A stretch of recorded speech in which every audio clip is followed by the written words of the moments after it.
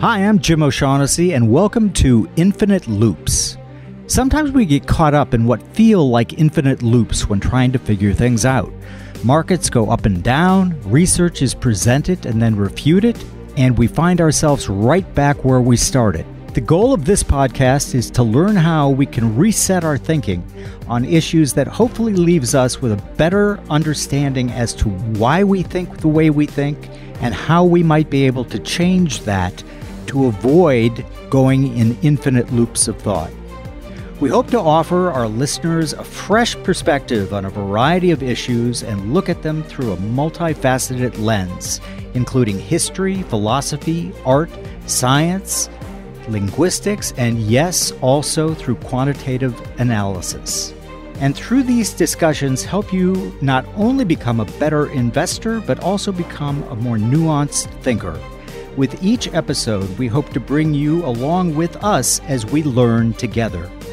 Thanks for joining us. Now please enjoy this episode of Infinite Loops.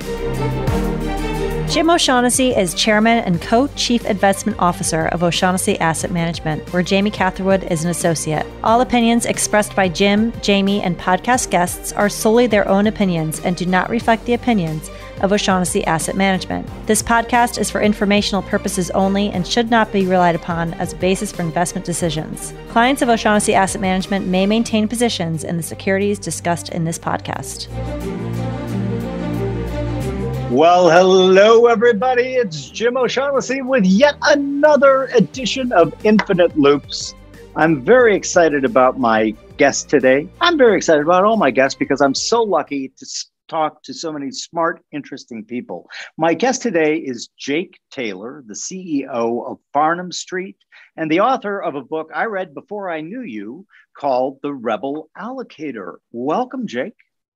Thanks, Jim. It's a real pleasure to be here. Although I do feel a little bit of nerves given the quality of guests that have set the bar on this already. So I'll do my damnedest to give you a good show, but I can't make any promises.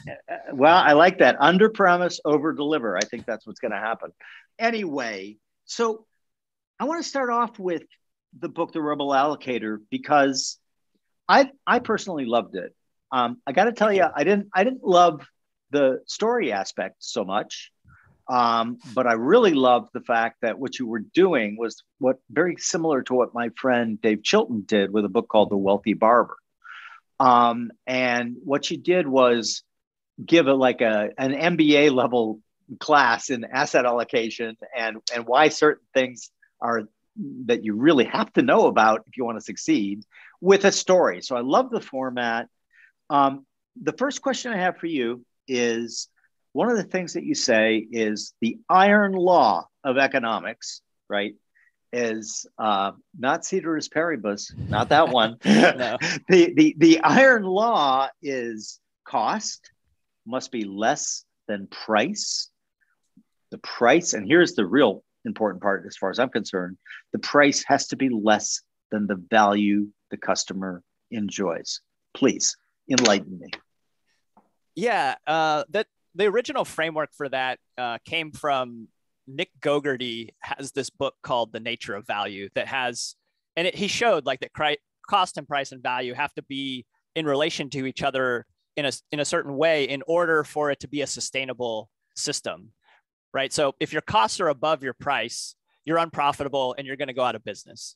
If your prices are above the value that customers are receiving, then they're going to stop patronizing your good or service and you're going to go out of business. So we have to have all these things lined up in order to have a successful, long-term, sustainable business. And what I then in the book took, I tried to like make it as simple as possible and imagine in the story, there's a restaurateur who is kind of the Yoda of this lesson, the Mr. Miyagi, and he's teaching.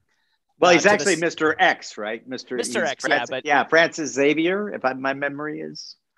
That's correct. Although okay. It's been a while since I've read it as well. So you probably would remember better than I would. I used these straws basically as an example to show the relative motion between cost, price, and value. And what's interesting then is that you can start to see that between cost and value, if you move price around, you can change the profitability of the company, which is cost are subtracted from price. And then the difference between price and value might be called brand. So you can see the trade-offs between the prices that you are charging will either create profit for you, or another way of thinking about it, actually kind of stored profit in the minds of your customer for later use. And that would be what brand is. So I wanted to, I mean, the whole thing behind the book was to try to give business people a useful framework. So I knew I had to start at kind of a microeconomics level and build up like unit economics effectively. And that's really what the cost price value exercise was all about. Yeah, and it's a good way to start people out, because so many people these days are, a lot of the classes that I'll read the notes from and everything, they're not just doing the basics. And I think that when people lose sight of that, they start pricing everything to magic as opposed to the real world. Let's continue with the trade-offs between profit and brand, though. That's something I'm really interested in. And running after profits is, in many cases, a suboptimal strategy. And there's another thing that an investor or an owner should know. And I know you know it because you talk about it a lot, the return on invested capital. Mm-hmm. Talk to me a little bit about what are the hazards if you're chasing those profits at the expense of building the brand? Yeah, exactly right. So if you imagine especially if price is getting over the value of what you're receiving, right? And that's, I think we've all been felt subjected to that, right? Like we felt cheated by that business, and now we're kind of mad about it. And that's destroying a brand. So, maybe it's not as true today, but, in years past, everyone hated cable companies because, I hate, these bastards are overcharging me and under-delivering and making me buy a bundle, and I don't want a bundle. Well, eventually it may take time, but consumers will find a way to get around you. So eventually. It may take a long time, but to go back to return on invested capital, that's really important when it comes to growth. So when you think about a business that's growing, you can grow and grow and grow. But if you are giving away $1 for 80 cents over and over again, growth is not a good thing then. Even if, you are VC subsidized, but I should caveat this, that there's some nuance to it, in that it's possible when you reach a certain scale, especially for a network business, where you all of a sudden become wildly profitable, but you had to invest a long way to get the network scaled up to a certain size and inertia. Right. So it's not quite as simple as like, low return on invested capital equals bad business. But over a long enough period of time, we can start to say that. And if you have a low return on invested capital of your projects as a business person, growing may not be the right thing for you to do. In fact, maybe shrinking and retrenching and getting your returns on capital back up and then growing from that base is probably the right strategy. So return on invested capital is, I likened it to actually like weightlifting, in that the return on invested capital is the form that you're using to lift the weights. And you want to make sure you're having good form. Now, if you have bad form and you load a bunch of growth, you load a bunch of weights on there, it's going to crush it and destroy it, right? But so you have to make sure that you're keeping good form the whole time as you're growing. Yeah, AOL with the plethora of the CD. You're probably too young to remember those. No, I remember that. Oh my God, we used them. We let our kids play Frisbee with them because we got like 5 in the mail every day. So I hear you there. What about, so we're always trying to evolve our strategies. We're quants, as you know. Mm-hmm. And what we find is sometimes things like stop working, and they're probably not going to continue to work. And one of our great examples was price to book, sure. which used to work really, really well until you went back and got the new data set from CRISP for 1928 through 1964, and you found that it was inverted, because another thing low price to book is a proxy for is bankruptcy risk. But there's another problem with it, and that is this idea that we're talking about right now, which is brand, intangibles. Right. So we have moved into a heavy intangible economy. And so we wanted to find quantitative measurements that could capture that intangible value. And so I think we did a pretty good job, but I'd like to hear how you do that. And then, like, the instant thing that pops to mind is, okay, so Apple is probably one of the most powerful brands out there right now. They charge premium prices, not lower prices. What do you think? How do you look at intangibles?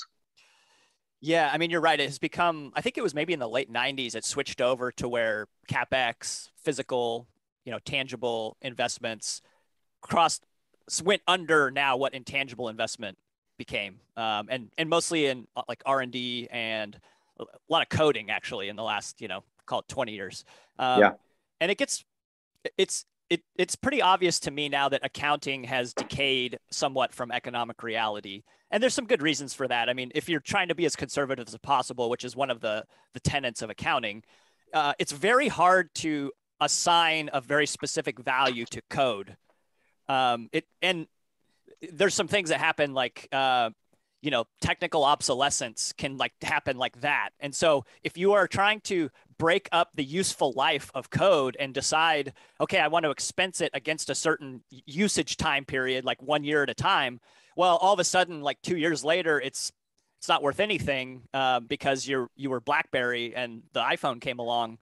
You fall off a cliff. Well, like accounting shouldn't set you up for those kind of mistakes, right? It's trying to be conservative. So there's a reason why, but it's clearly has devolved from economic reality and slipped a little bit as compared to when we just had factories and, property, plant, and equipment. And that was like, you could go out in the yard and see exactly what you had on your balance sheet. One of my soapboxes of many, I know, you can't get me to shut up, but is this idea that GDP is irrelevant. It is absolutely irrelevant because it is still calculated the old way, and it is not capturing, probably these days, 70% of what's actually happening. And like when I started on this soapbox, I always used Intel as my example because they have all of these level 5 plants, manufacturing plants in developing countries, and they compete only on price. So Intel does all the symbol manipulation, if you will. I call myself a symbol manipulator. You're a symbol manipulator. And that's where the value is, right? So the brilliant people at Intel come up with a design for a new chip. They ship it over to the winning bidder, which is a level 5. So like almost no flaws ever, or that company will go out of business. That's how serious it is. Yeah. They pay them like 9% these days as a profit margin, and that's getting competitive. And then they ship the product back to the United States, and Intel enjoys a 40% margin. I'm making these numbers up, but that's happening more, I think it's more and in the more. But yeah, right now, yeah. So when I started it, it was higher. Yeah, but so I think that that's going to persist, and that we're going to need new tools to be able to like make the smart choices about what is a good investment, what might have been a good investment a while back and no longer is. But one framework, Jim, that I like that helps me to untangle some of these kinds of things, and to go back to your Apple example of like, how do they charge such premium prices and yet the customer keeps coming back? Like, isn't this a competitive market? And it's this jobs to be done framework that Clayton Christensen had mentioned in one of his books, and other people have done more work on it and taken it further. But really, at the end of the day, we all have subjective wants and needs as humans. We want, food and shelter. We can work our way up Maslow's hierarchy of needs. And then we start to, once you kind of jump off the top of that pyramid, you go into memetics and, Rene Girard's work, where now it's like, why do we want what we want? And at the end of the day, every single good or service that we are consuming, that we decide to buy, is to give us some sense of progress against one of our wants or needs. We hire that company to do a job for us. And whatever that job is what should dictate the value to us, right? That part of our value straw. And then there's the price. And the price doesn't necessarily have to do anything with the cost. It's a value that's derived. So take the Apple iPhone, for instance, and, it replaced 100 different gadgets that we used to have in the, 1980s, whether it was your radio and flashlight and compass and telephone and GPS and like a million things, right? And now it's in one easy package and it always works. And it provides, it's high. We hire that to do 1,000 jobs for us a day, practically. Okay. And it's why one of the things, it would be the first thing that you would cry if they took it away from you, right? I mean, like you almost can't live without it now. People can't imagine. So that has nothing to do with how much a transistor costs. It has nothing to do with the screw that went into, when they made it in China and shipped it over. There's nothing to do with the costs. So like that world of kind of cost plus in an industrial sense, like, oh, well, it took us, we're going to make sure we get 15% profit margins because it took us, $1 to make that widget. Well, that's the old world. And now if you think about the world in the jobs to be done framework, and because you can hire for kind of increasingly interesting specialities, it's even further divorced from value, price, and then cost. Yeah. And, now we're in Rory Sutherland land, Yes. who's a good friend of mine. I think he's right. It is the consumer or the purchaser who determines the value of these products. There's a great book that I just finished reading by a guy by the name of Howard Bloom, and we'll put the title, it's Retaming the Beast or whatever. And it's a very, very pro free markets book, but it's also a critique. And one of the things that he makes, one of the points he makes endlessly is that there is no demand, there is desire. Mm. And he goes on to say that, like it or not, human beings play status games and they play signaling games. And virtually all of the most useful products started out as frivolities. The example he gives is the printing press, of all things. And he tells the story about Gutenberg, whose day job before he came up with the printing press was gem polisher. And who's he selling to? Well, he's selling to the richest people in society. And he was trying to come up with a way to do his pamphlets quicker. And we got the movable press. And all of the first books were status items. The first books that got sold were jewel encrusted, and they were only sold to the nobility. Yeah. But then he was kind of like, wait a tick. There might be some people. There's this Martin Luther fellow who is saying that people should read the Bible, but it's only in Latin or Greek. I wonder what would happen if we published it in German. And the rest is history. So I think that is a great framework in which to build the scaffolding, if you will, for a new way of looking at markets and investing.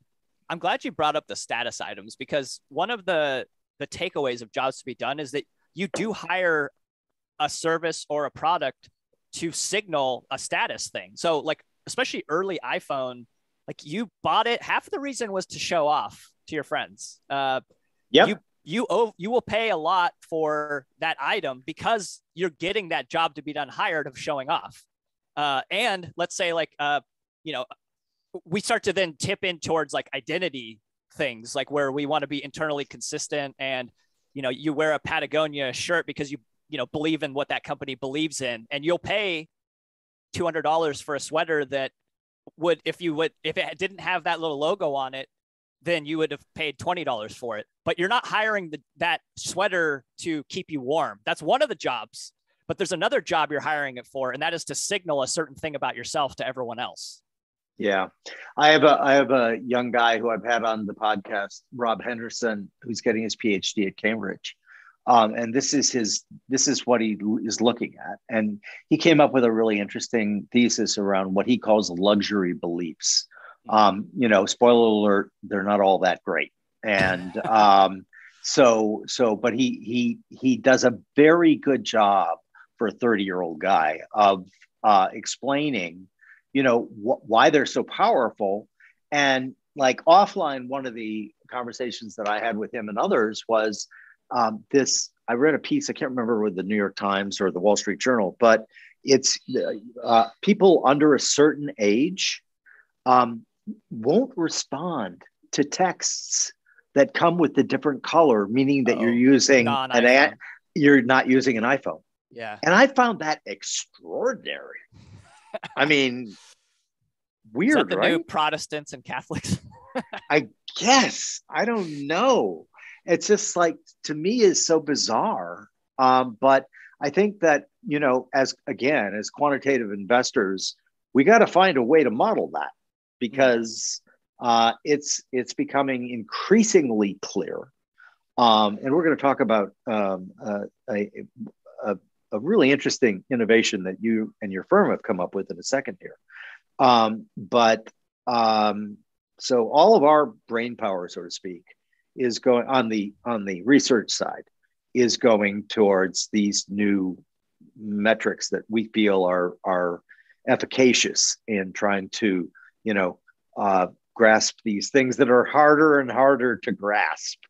I was talking to a friend last night, and they've got this show. Actually, not a friend, my daughter-in-law, and she's my friend too.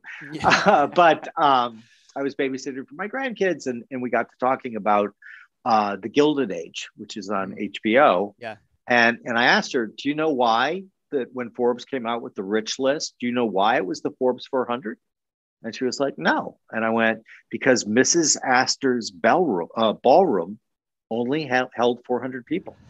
Interesting. And she was like, wow, that's weird. But then the other interesting part of it is when you look at the first one they came up with, everyone on the list who had made their own money, which we were in the minority, by the way. Yeah. The majority had inherited their wealth. And this was in, 82 or 81, whenever it came out. So I was 21 or 22. But the people who had made their own money, it was in physical things, right? It was in real estate, oil, shipping, all of these things. With flash forward to today, virtually just a handful of people who've inherited the money. Everyone else, as I said to you before we started recording, symbol manipulators, right? People like Bill Gates, people like Elon Musk, people like Bezos, etc. So, the ability to capture that, I think, very, very important. But the reason I'm at length telling this story is because it also shows that we are often trapped by these invisible beliefs that we don't even know we have. Like, so Forbes 400, who's Mrs. Astor? What the hell? This is bizarre. Yeah. Right. And so I always try to uncover those things when, like, I'm trying to get a new thesis to test or whatever. A lot of what we believe is because of things that happened a long time ago, no longer relevant, but here we are, right? And so that kind of leads me into the thing that you've to my great pleasure, allowed me to take a look at, which is your firm's new idea called Journalytic. Tell me what you can tell me about publicly about that. Yeah, I should probably preface that we're still very, very early days, in a beta mode. So it's still a little stealth, but I'm crazy excited about where we're going and the team that we're building to build this software. And it started with being an investor and more discretionary. Like, everybody read the checklist manifesto and like, oh yeah, checklist, that's a good idea. Like, I know I can only store so many things in my head at one time. I need to get that out of my head somewhere else so that I have some framework. And I built up a pretty extensive checklist. And I read this research paper that said, if you even just randomize the order of presentation of something like a checklist, that you will engage more system 2 thinking. So slowing down, more executive, less gut reaction, right? That's your system 1. Well, it's like, well, okay, I need software to randomize this, like, because I just have it in a document that I'm going through, and I could tell, like, I know where I'm cutting corners. Like, I'll shortchange one of the questions because I just want to get to the next question. Like, we are we're just trying to like keep our caloric expenditures in our brain to a minimum. Well, so yeah, you get, you recognize like, oh my God, my entire process could stand to be put into a software kind of approach to just improve the processing of information. And the one of the biggest things that I think we recognized was that there are kind learning environments and there are wicked learning environments, according to researcher Robin Hogarth. A kind learning environment is one where feedback is immediate, it's clear, it's unambiguous, and it's like they're repeatable patterns. So you're riding along on a bike and you turn the handlebar real hard and you crash, and that's going to happen every single time you do it. And you're going to quickly learn that that's not a good idea to jerk the handlebar. Now, in the investing context, it is an incredibly wicked environment. And a lot of that has to do with this is a complex adaptive system that you're dealing with positive feedback loops that lead to runaway outcomes that are very hard to predict. You have nonlinearities all over the place.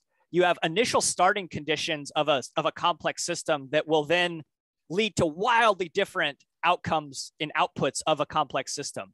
And now you're trying to like wrap your mind around and make predictions about what's going to happen in the world. It's so incredibly hard. And to challenge it, we would use Michael Mauboussin's idea that when he in luck versus skill research about how could you, if I'd said, Jim, I want you to try to pick one stock for me where your goal is to lose the most you can over the next year. It's almost impossible. I know. Now, I bet you could probably do something smart if I said, pick a security to lose the most over the next 10 years. I think you'd actually have an okay shot at that. But the noise of any 1 year is so incredibly hard to overcome when you're trying to tie your decision with the eventual outcome.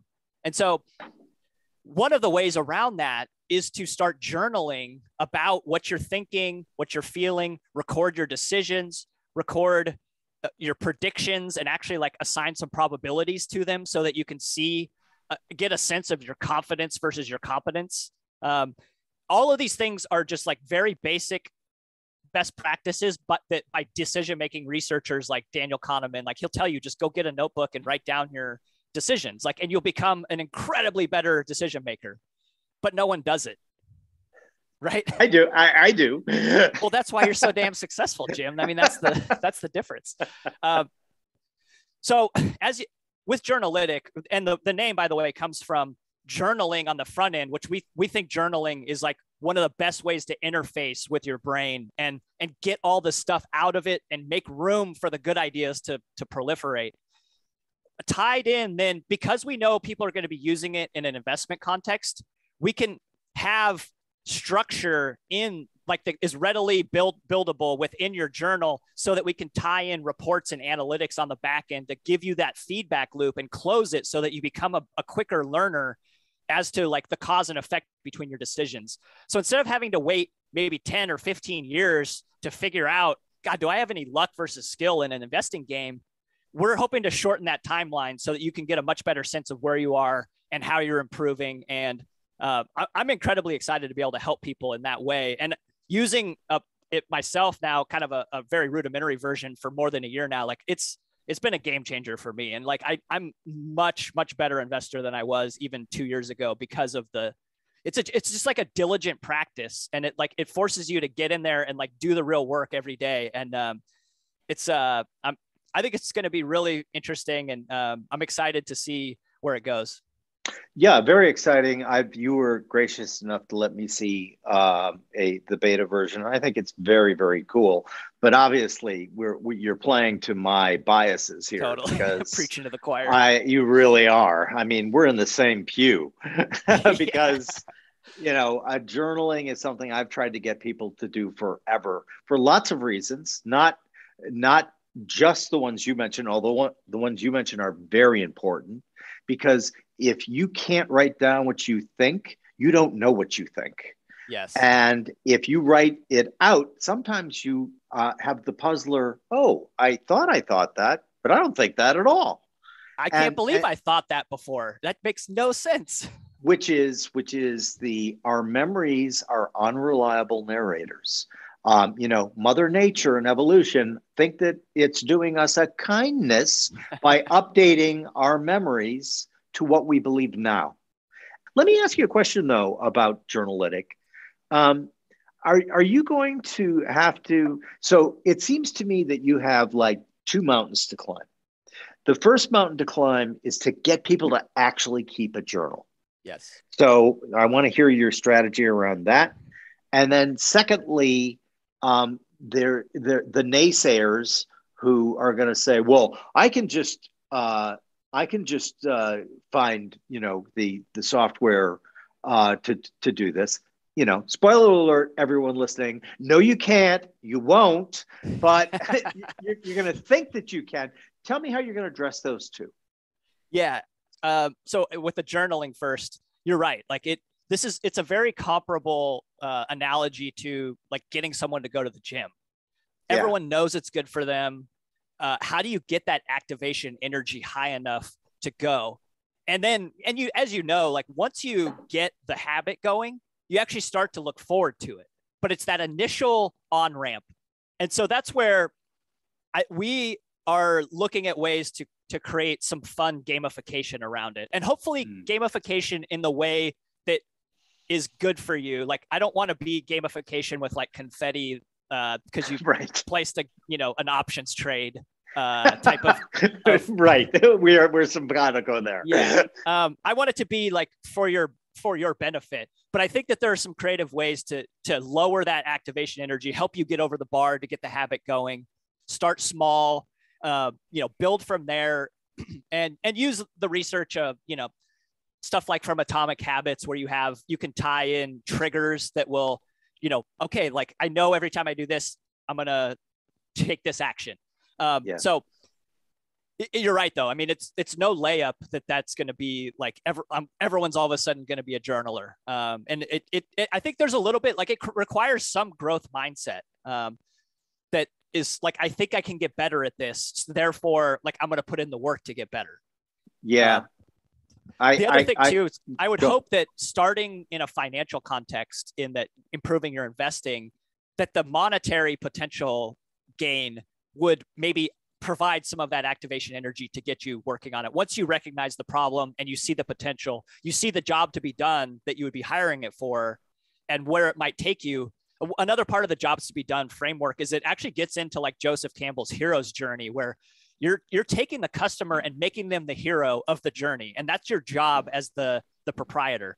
And so how do we make you the hero and get you started and show you, boy, like a year from now, look at these reports you're going to be able to see about yourself if you put in this little bit of effort right now and get that habit going. Yeah. So, I mean, one of the reasons why I didn't know this before we had lunch at Capital Camp, but I certainly knew it afterwards. Like we're into this exact same things, like the Joseph Campbell hero's journey. My friend Tom Morgan talks about that all the time. I've studied it extensively because it seems to be in our DNA. It seems to be in our human OS. And if you can get some hooks into that, you're probably going to be more successful than if not. I mean, one idea that I would have is like, maybe you preload some great stories. Maybe you give it to people from various sectors of society, from a newbie investor all the way up to a pro. And you let their stories unfold. Like if you were marketing that's would be one of the things that I would think of, is because again, I used to joke, I'm a quant who had to tell stories about why you shouldn't invest using stories. Right. It's in our DNA, and you can either go with the flow or you can try to swim against the tide. And I got to tell you, at least in my career, N equals 1, but trying to go against the flow does not lead to great things. Yeah, it's a lot easier to get the horse to go the direction you want if he's already going that way, right? Right. If we can build tech tools that allow us to leverage our thinking, leverage our own brains, our own style, yes. Those are going to be incredibly valuable tools, in my opinion. I couldn't agree more. And one of the early ahas and inspirations was, and I think we've talked about this before, you and I offline, but about Carl Friston and this idea of the free energy principle. And it's fiendishly difficult to explain the whole thing. I mean, this guy is a true genius. But if you want to go down a rabbit hole, I would encourage someone to check it out. But the takeaway is that all living things, from the little tiny, single cellular organism to us with our big, neocortexes, are seeking to create models of the world and then compare the sensory input to that model and then minimize the amount of difference between that, which Friston calls free energy, which we might call surprise. So yes. You want to, your brain is always trying to figure out what's the next thing that's going to happen. How does that compare to the sensory input that's coming in? And how do I minimize the difference between them? How do I get less surprises? Now, why technology can help us with that is that when we were just on the savannah and the world was very linear for us, and we just saw, the gazelle moving along the horizon, and he never was going at one speed and then going 10x faster and 100x faster, we have no real sense of intuition around nonlinearity. And that's what makes it really hard for us as a species to only just use our wet work here. We need help. We need tools. We need things that can take the good things about our brains, which are incredible organisms. Like, think about it for a second. This 3-pound-ish lump of mass of cells is the only thing that we know really in the entire universe that knows that there's even a universe. Right. I know. It's amazing. It's amazing. But we know that there's some problems with it because today's environment doesn't match our evolutionary environment. So, and that's what tools and technology have always been about, is to get us the tools and the ability to do more with less. And I think you're right. Like, today's digital tools are going to be able to help our brains in such a way that we can tighten up that feedback loop, that surprise minimization of my decision today to buy something and whether that was a good outcome or not in an investment context is so long and so hard to keep track of if you're only doing it in your head, that you need a tool to shorten that up and close that feedback loop for you so that your brain can keep working on that surprise minimization for you. I mean, you need a tool. There's like no two ways about it. Yeah. And again, we could not be any more simpatico. We're doing a series for Infinite Loops called The Great Reshuffle, which touches on all of these ideas. I think that we are in the middle of one of the greatest reshuffles in human history. And I'm delighted that I'm here to witness this. To watch it happen. And one of them is we have moved from linear behavior to nonlinear behavior. That's a really tough one for your average human being to get, because, as you say, evolution has not made us so to understand that well. And we have moved into a period where comfort with chaos is almost going to be a requirement. And I had another guest on who I've also, disclosure, invested in his company, but where he's talking about, variance amplification and variance dampening institutions. And he's like, whatever you want to say, the internet is the largest variance amplifier that human history has ever seen. Yeah. And so it's if we the ultimate Archimedean lever. It really is. And if we don't have these, if we don't understand it, so we're doing the series to try to help people understand what's going on and give them kind of ideas about, okay, this is what you might want to learn about, because all that old stuff that, you can have to delete it. I'm convinced that one of the greatest things that I'm able to do, thank God, is delete beliefs. Yeah. Because they're not serving me. And you've got to, your Journalytic, I think, is going to be a great way to help that happen. But it's also going to be a scary world, and the tails are going to become far longer. And if you're in the right tail, man, the world is your oyster.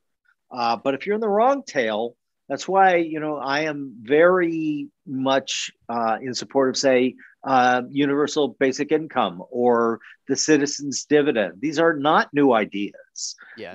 And by the way, they've been promoted by both the right and the left. So it seems to me, and then I'll have empiricists come up to me and say, well, Jim, it's never worked. Here, look at all these. And I'm like, okay, but we really need to try again, because if we don't have some kind of net for the people who are not going to do well in this world, that's going to be problematic. And I mean, your guillotine risk goes through the roof. It really does. And I love that way of phrasing it, because it's true. And you can only push people so far until they get the pitchforks. And I think that the elites of today, this is a different subject, I think, we'll maybe stay off of it. They just don't really, they really don't have a clue. And business seems to me to be stepping in more and more and more to offer solutions to these challenges. I think it's going to be an amazing time, but you need a little bit of a manual to navigate that new space. And so that's what we hope to do. Leaving that for the moment, another thing, I mean, as I was going through your stuff and putting together my questions, I'm like, God, I agree with this guy on everything. It's good groupthink for us. Huh? yeah, right. So my immediate question is, what am I wrong about here? And he's wrong about it too. Yeah, that's the question I want answered. What do we have wrong? What was it? Darwin, who, like, if within 30 minutes if he found disconfirming evidence of something that he believed, he would write it down right away, because otherwise he knew his brain would figure out a reason to throw it away and never think about it again, and not destroy his identity, not destroy his story, not destroy his cherished beliefs. Absolutely true. And I cannot get people to believe that. And it is so hard to get people to understand that your brain, like, I wrote a thing for a thread on Twitter that actually turned out to be really popular, called The Thinker and the Prover. Mm-hmm. And like, it basically says, hey, you can think about anything you want to think about. The world can be a brilliant, wonderful place or a dark, horrifying place. Yeah. But once you decide on something, your thinker gets turned off, your prover gets to work. And what does your prover do? Just what you were talking about a moment ago on free energy. Your prover only is going to prove what you believe. And so it's going to ignore all the contrary evidence, and thus Darwin, right? The prover was at work and it was doing its job. That's what people need to understand. Yeah. And so what you need to understand is, feed your prover some other stuff. It'll prove it. And one of the things about really capturing the erroneous belief or the data that shows that you're wrong, I cannot tell you how much that has saved me in my life. Like, I do the same thing whenever I'm wrong. And again, thank you, Apple. I have this supercomputer that I can immediately capture. Hey, fuckhead, you're wrong about this. And I kind of make it another job to be done by your phone. Exactly. And I kind of make it a game, right? Because and a habit, obviously. You've got to make all of these things habitual, and you've got to make it fun, because come on, who wants life to be a drag? Yeah. And so you're absolutely right, and trying to convince anyone of that is like almost impossible. And I was gonna ask you, speaking of Twitter, Jim, the one of my favorite threads that you had is when you were a magician, and seeing the old pictures, and it actually got me thinking about, we were talking about free energy principle and surprise minimization. And actually, you can kind of tie some of this stuff in with, and I know you like Eastern philosophy as well. So like Sun Tzu and this idea of Cheng versus Qi. And so it's CHENG and CH''I. And the Cheng is the maneuvers in a battle that you are showing your opponent so that they are really, like, they're building the mental models. You're giving them the ammo actually to think they know exactly what your next move is. And they think they have you all figured out, and you're matching every pattern for them. You're turning on all these these things in their brain that say, I know what's next, right? Because our brains are always making those predictions. Yep. And meanwhile, they don't see the chi, which is the rear flanking maneuver, the surprise that happens, and you catch them off guard. I think that same thing maybe applies to a magician, where it is Cheng and chi. It's you are building mental models in people's heads and then surprising them with free energy, basically, in a way where they didn't see it coming. What a great analogy, and one that I hadn't thought of. So thank you. I'm going to steal that from you, because as you know, great artists steal. It's all yours. Mediocre artists copy, great artists steal. Yeah. But boy, is that true. And I learned so much. That's what led to my interest in human behavior. Like, why the hell are we making all these mistakes all the time? Yeah. And then my interest reliably, right? Like, I can't predict what the market's going to do, but I can pretty well predict what human beings are going to do. But that's a great way of thinking about it. And I've read a lot about that, as you might expect. But I love tying it into the magic, because that's what magic is. Magic is building a mental model, getting people to think that this is the way, and basically controlling their predictions. Yep. Right. And then whoops, nope. This is what happens over here. So what it really is another even simpler way is you say, look over there. And they do. Yeah. I would be curious to ask Rory Sutherland whether, if he would agree with the statement that advertising is actually just the selective turning on or off of mental models for people in other people's brains. Yeah. So I'm going to have him on again. I love Rory, and he and I get along really well. And I've learned so much from him.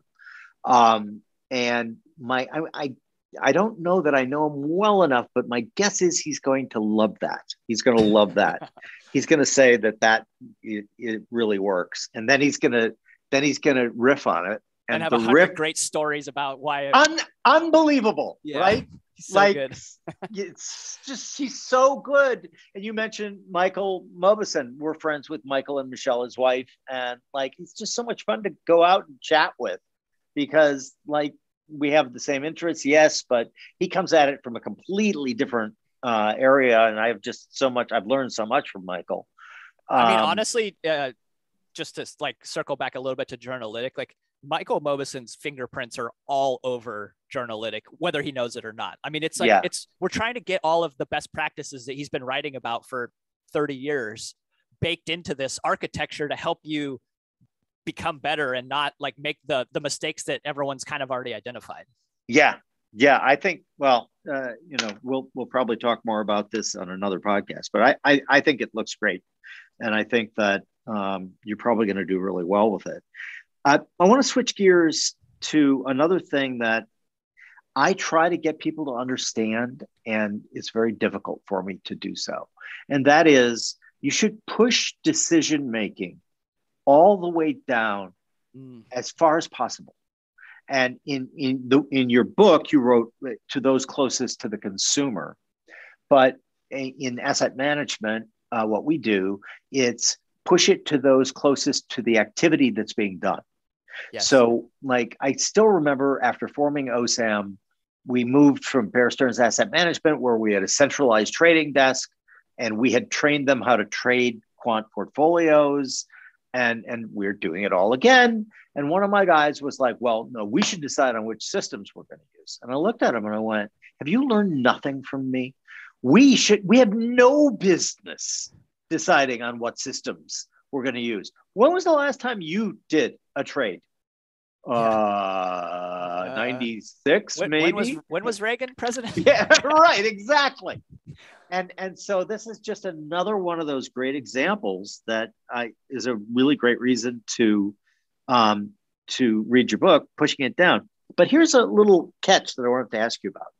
I also have a theory that as companies or organizations, doesn't have to be a company, organizations, whatnot, grow, one of the things that happens is that the information to the top of that hierarchy gets worse and worse and worse.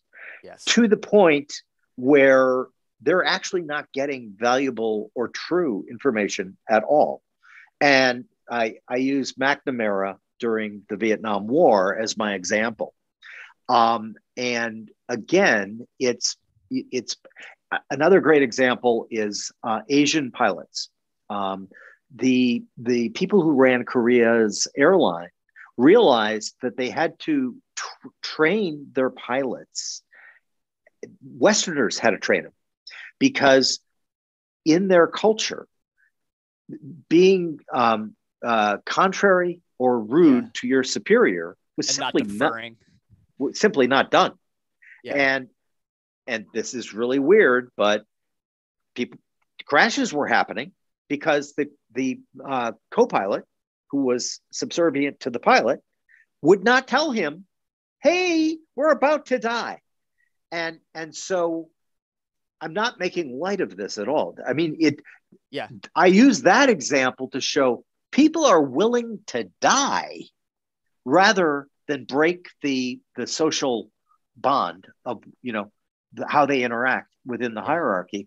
How do you have a solution for how, like, could McNamara have used something else? I have kind of an idea, but I'd like to hear your idea. You're saving all the easy ones for me, Jim? Or what? Yeah, absolutely. Absolutely. I thought layups, it's layups. A Friday. Yeah.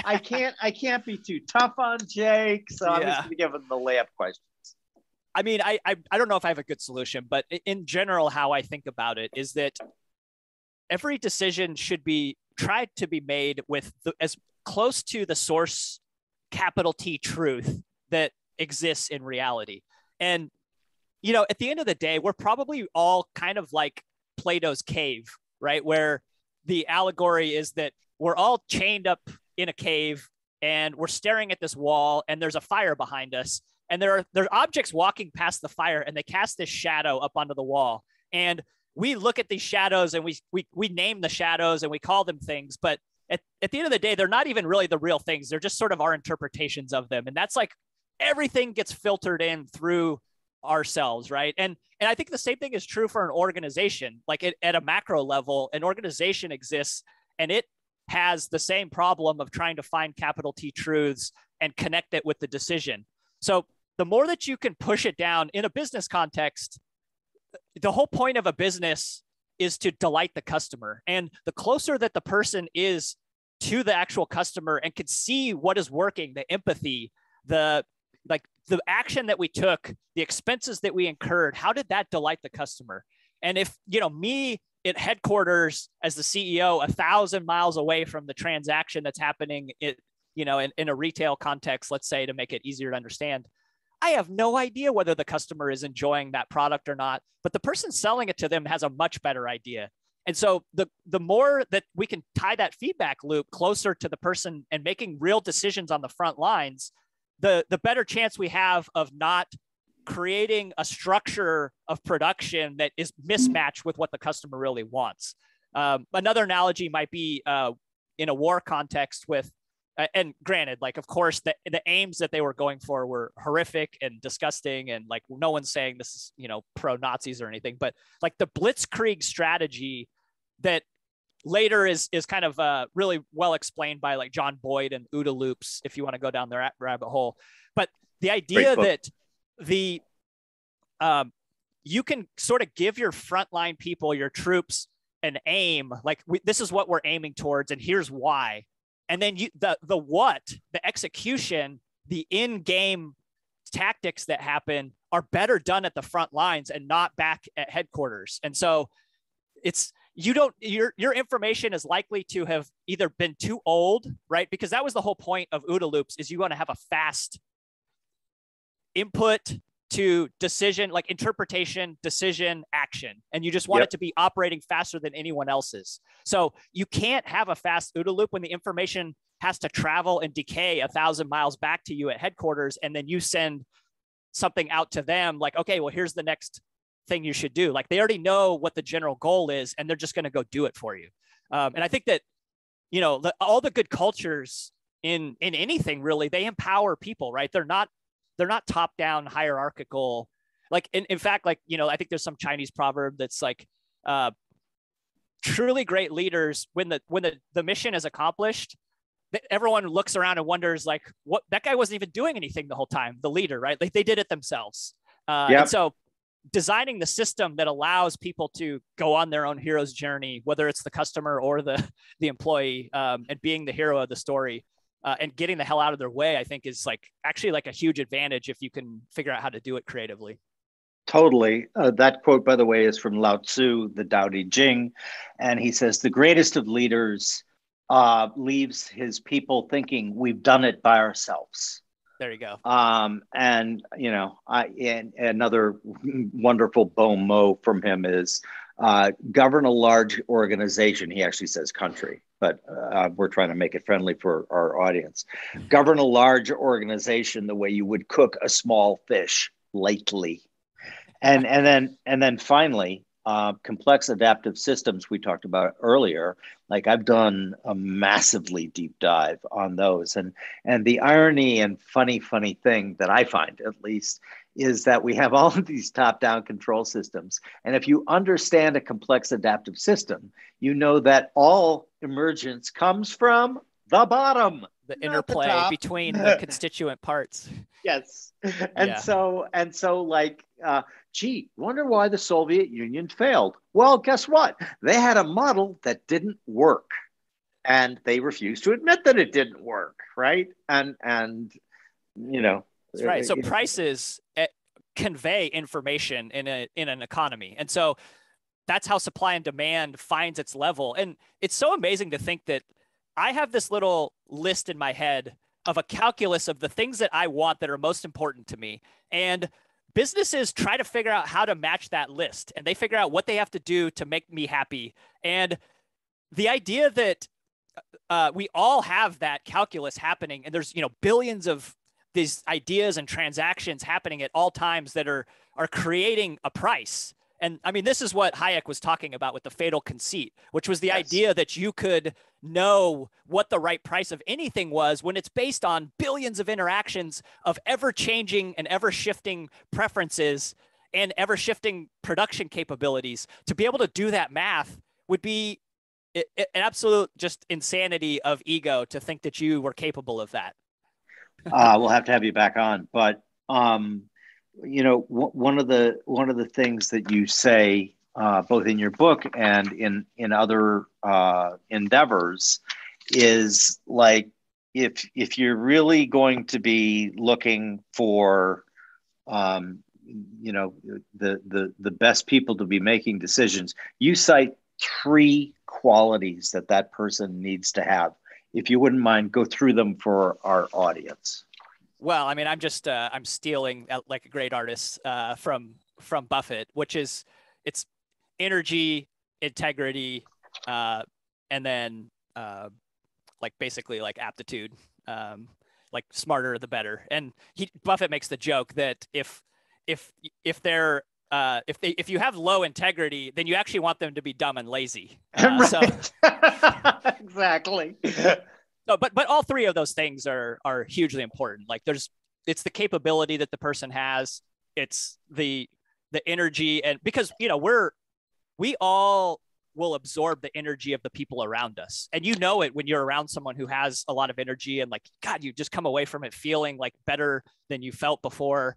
And then obviously integrity, like that's so important, like trust, especially nowadays in complex systems. Trust is actually one of the like key ingredients of any of those systems. And I think that's actually why Berkshire has been so successful and been able to run such a decentralized operation, is because they have an incredible level of trust amongst, they're able to delegate to the point of abdication because they have such trust. And there a ton of decision-making. Like I actually did a little math on this at one point when I was thinking about cap allocation within Berkshire. And so for every single dollar coming in the door, like I'm looking at cash flow from operations, who made the decision on where that money went? So I looked at like, okay, well, there's CapEx, there's, you know, inventory, there's a bunch of different places that money can go. There's buybacks. When you look in M&A, and when you look at it, Buffett is actually only making about 30% of the decisions within Berkshire. The other 70% is pushed down the organization to the front lines, to the people closer to trying to satisfy the customer, to the shorter feedback loop, all the stuff that we've been talking about. And he's just at the very, very top level of, M&A and buybacks and dividends and, a little bit of like some capital allocation to if the business needs more money for another project. But for the most part, they're making their own decisions at the front lines, just like a good general would in a blitzkrieg. So it all ties together. It's funny how all these threads, just run through the exact same stuff. But I think it gets to, that's why I like your show, Jim, is because you're trying to untangle those threads and lay them out for everybody to see so that we can recognize the patterns later. Like we're building those mental models to see them later again, right? Exactly. And then repetition. I would add, the other things you want to see in somebody is both persistence and patience, but also action on ideas. If you have the greatest idea in the world and you take no action against it, guess what? You get nothing.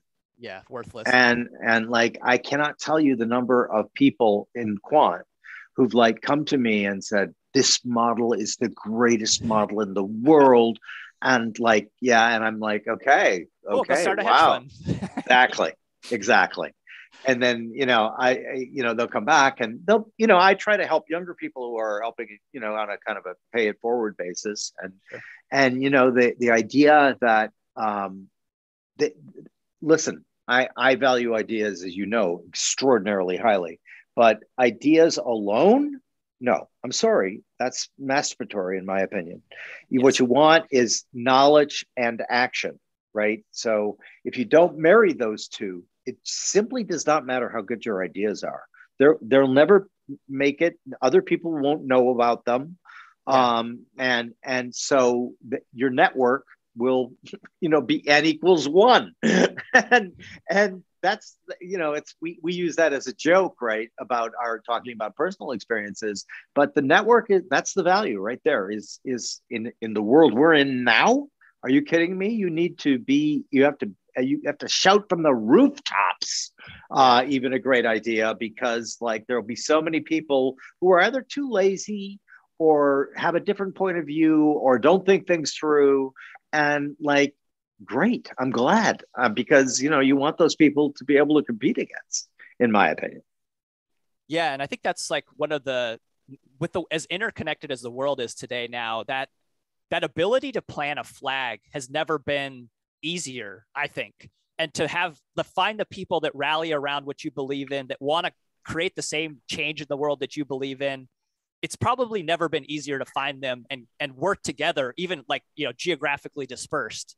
And so, I mean, to me, like, to go back to what you're saying, like that it's an incredible opportunity if you have that trust, that, initiative, that, that wanting to like take your shot in the world. Like it's never been a better time to be that person with the tools and the ability to discover networks. And it's incredibly exciting time to be alive, I think. And, you can paint lots of negative pictures in macro environments. You look at federal debt levels and expensive markets and, political strife and discord. And it'd be really easy to build the bear case of humanity, but that's always been the case. Of course. Yeah. Just to follow on that point, I mean, that's one of the central messages of the Great Reshuffle is that time, space, and geography have collapsed. And what the implications of that are extraordinary, because you no longer have to be a person. Let's say you live in Alabama and you have this great idea around, XYZ. In the old days, and you didn't want to move, it was pretty hard finding your tribe, so to speak. Yeah. And today, it's never been easier. And if you use it the right way, they're going to give you great feedback. And you're going to go, I didn't think about that. And the iterative process will go faster and faster, but it'll get better and better and better. I mean, like this world that we're now in and moving towards, I just think is like, I too feel just amazingly lucky to be around at this particular period in time. And people think I'm crazy when I say that, but it's like, just wait and see. Well, listen, This has been so much fun. It equals my expectation, which I think I want you to know that's a high one. So just kidding. I had very low expectations for you. Good. Then I did my job correctly. No, you set it up exactly right. So I'll give you great points on that. Well, one of the last questions we ask everyone on the show for the first time as a guest, and so you won't have to answer this the next time you come on the podcast, but we are going to give you the ability to be have the powers of the emperor of the world, but unlike almost all historical emperors, you can't kill anyone and you can't lock anyone up in a re-education camp. But what you can do is incept them. As they're going to sleep at night, you're that little earworm that is saying two ideas to them that they're going to wake up the next day in line with Lao Tzu's "we did it ourselves," and they're going to think that that's their idea. What two things are you going to get people to think about or change the behavior of that you think would really, really benefit humanity, society, the world? I think the first one would be it has to be something around growth mindset, and that and a sense of agency, that if I want tomorrow to be better than it is today, I can do that. It's available to me, and I can figure out how to do it. And I know it's going to take work, but I can do it. And there's no hopelessness. Like, I will overcome whatever it is. So that providing that initial kind of activation energy for my number two, which would be, and this can come off a little Pollyannish, I know, but like, I really have a fundamental belief that when business is done well, it benefits everyone. It benefits the employees, it benefits the customers, it benefits the owners of that business, and it benefits the regulators and the communities they do business in. Everybody can win, and their suppliers. There's a whole ecosystem that it revolves around a business. And when it's done well, with a long-term horizon, with win-win relationships across all of those constituents, that it is a force for good. And that capitalism allows that to happen. And that we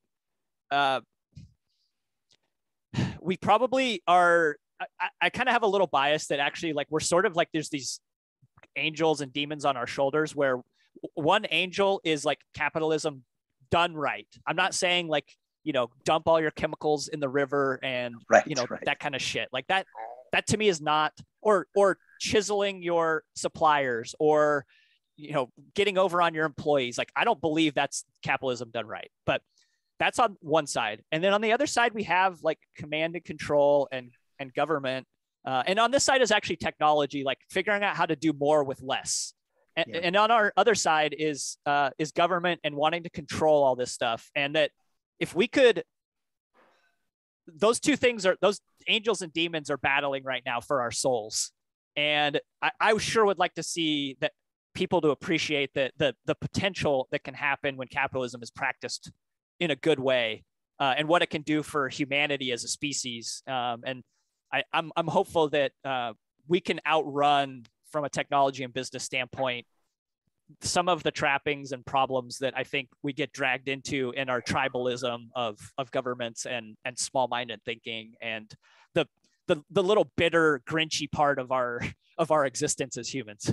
I love both of those. And, again, stealing from the author I told you about, he opens his book by saying, if you look at all of the religions, all of the societies, all of the mass movements in human history that have promised you that things would get better, that you would have a better life, that your children would be safer, that the quality of your food would be higher, all of them. And he said, and I'm including them all: Christianity, Islam, Judaism, all of the major religions. Only one system has given all of those to people, and that is the free market. Yeah. And he goes, so are there problems? Yes, there are. And we need to address them, and we need to be honest about them. And I think you mentioned many of them. But this idea that that the free market is not the singular best system for if you want to advance human society. I'm certainly open to the idea that some knowledge from the future of which I am unaware is going to come up with a different system that operates even better. And you know what? When that happens, I'll be one of the first people to change my mind and say, that new system is great. We got to embrace that. Jim, changing your mind. But right now, the best system that I know of in helping people out of poverty, in helping them live better, more dynamic lives, and all of the things that we've been talking about are free markets. And then, of course, your first two are absolutely required, right? If your agency is given up or people try to give their agency away. No, that's so they can blame, right? Yeah. And so your center of gravity has to be internal. If your center of gravity is external, you're going to be buffeted by, other people's ideas, other people's scripts. There's a great book by Derren Brown, the magician, who wrote a very well-written book called Happy, Why More or Less Everything is Okay. And one of the things that he says in the book and underlines is that if you don't have that center of gravity in yourself, your life is going to be really, really hard. So agency, center of gravity in yourself, the get started, you can make it better. I love all of those. And that, yes, capitalism, free markets are great, but we need to improve them. And I mean, people say, well, you're so radical in your disposition. And I'm like, when did it become radical to want free markets, free minds, and free speech? This was as fun as I was expecting it to be, so thank you.